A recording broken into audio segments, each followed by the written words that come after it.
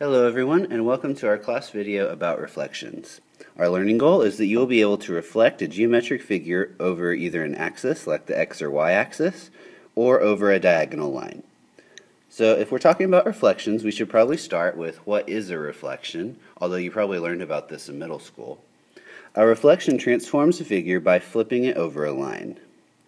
This line is called the reflection line, or sometimes referred to as the mirror line, because that's where the mirror would be if you're reflecting it on the other side. Kind of like you see a copy of yourself on the other side of a mirror if you look in a mirror. Okay? The way to carry out a reflection is that each point of the original figure is moved to a new location that is the same distance away from the reflection line, but on the opposite side.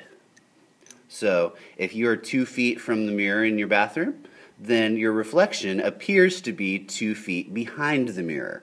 Same concept here. So let's actually do it to a geometric figure.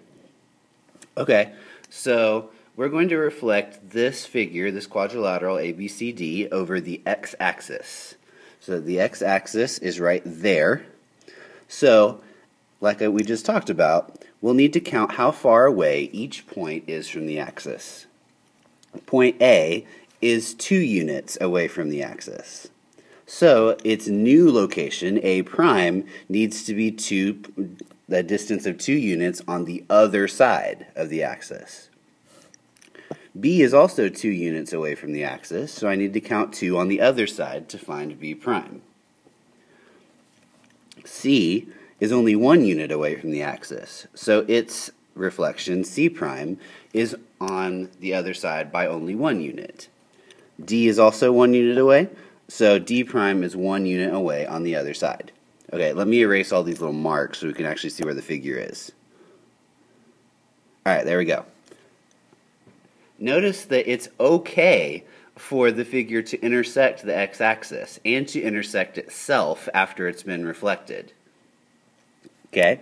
But you can see that it's been flipped. The top is now on the bottom. Okay, so let's record the coordinates and see what happened. A prime is -2, -2. B prime is 0, -2. C prime is 2, 1. And D is -1, 1. So what happened to the coordinates when we reflected it? Right? So, the x-coordinates stayed the same. -2 stayed -2, 0 stayed 0, 2 stayed 2, and -1 stayed -1. Okay, so x is going to stay x.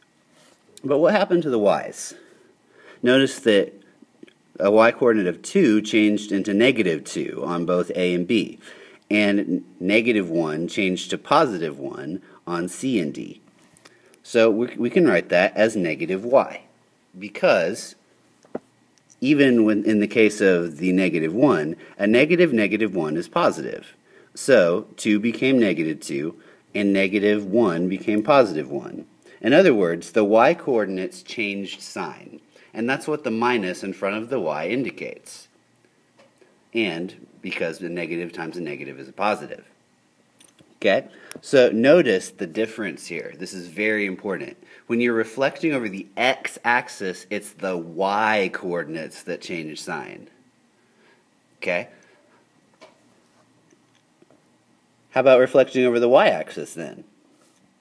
Well, if when we reflected over the x-axis, the y-coordinates change sign, then when we reflect over the y-axis, we could predict that the x-coordinates are going to change sign. Let's try it and see what happens. Alright?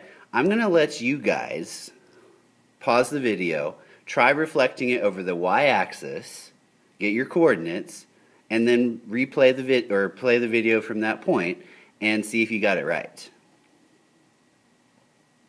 Alright, so let's see if you did it right. Here's the y-axis. A prime will be here because its pair coordinate A is 2 units on the other side of the axis. Notice that B doesn't move. It's on the axis already, so there's nowhere to reflect it to. It just stays there. C will be 2 units on the other side, and D will be 1 unit on the other side. So here's your figure after it's been reflected over the y-axis. Your coordinates are 2, 2, 0, 2, negative 2, negative 1, and 1, negative 1. Okay? Did what we predict happen? Well, yes. Notice that all of the x-coordinates changed sign. If they were negative, they became positive, and if they were positive, they became negative. Except, of course, for 0, because negative 0 doesn't really mean anything. Alright, so we could write that as negative x to show that it's changing sign. The y-coordinates didn't change at all, so we'll just leave it as y. Alright, so that covers reflecting over the x and y axes. Oh, yeah, I want to point out again. Remember, there's this opposite relationship here. When you're reflecting over the y-axis, the x-coordinates change sign. Okay? Alright, so let's do one more type of reflection you may not have done before, which is reflection over a diagonal line. In this case, we're going to reflect over the line y equals x. This has a special name because it's used quite a bit in algebra. It's called the inverse. Alright, so let's go about doing that reflection here. There's the line y equals x. That's the line where every point where y is the same as x, like 0, 0, 1, 1, 2, 2, 3, 3, 4, 4, so on and so forth. Alright, so we're going to reflect it over this line. But how are we going to do it since it's diagonal? When you reflect over a diagonal line, you're going to count perpendicular to the reflection line. In this case, our reflection line has a slope of 1, because we're going a rise of 1 and a run of 1. If you recall from what we did earlier this year, a slope perpendicular to 1 over 1 would be negative 1 over 1. Okay, so we're going to count with a slope of negative 1, which is just diagonally with a negative slope in this case. Notice that C is not going to move. It's on the line already, so there's no place for us to reflect it to. Let's do for D.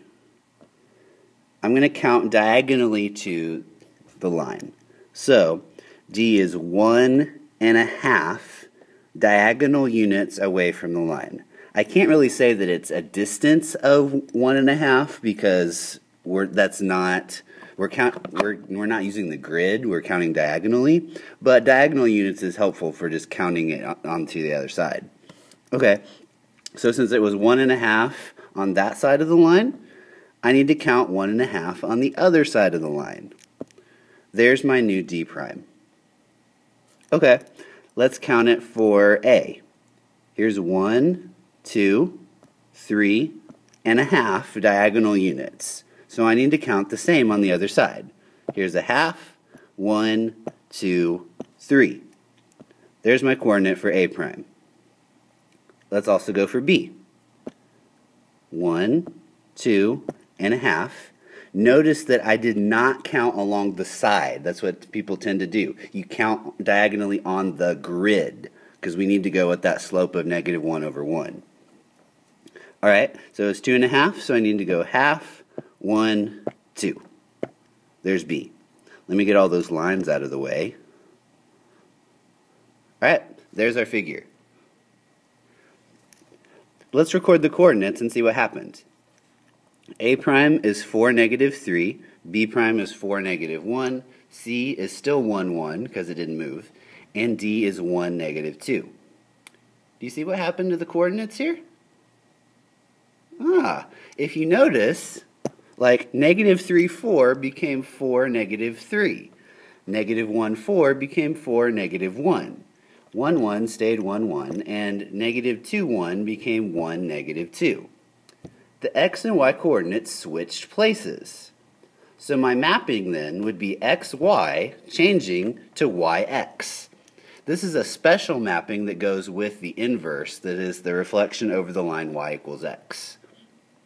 Okay, this is the one we'll mostly focus on. We could do other diagonal lines, but we're going to focus on over the line y equals x. So you can either count diagonally to the line, or just remember that the x and y coordinates switch places. Alright, so hope that all makes sense, and I guess I'll see you guys in class.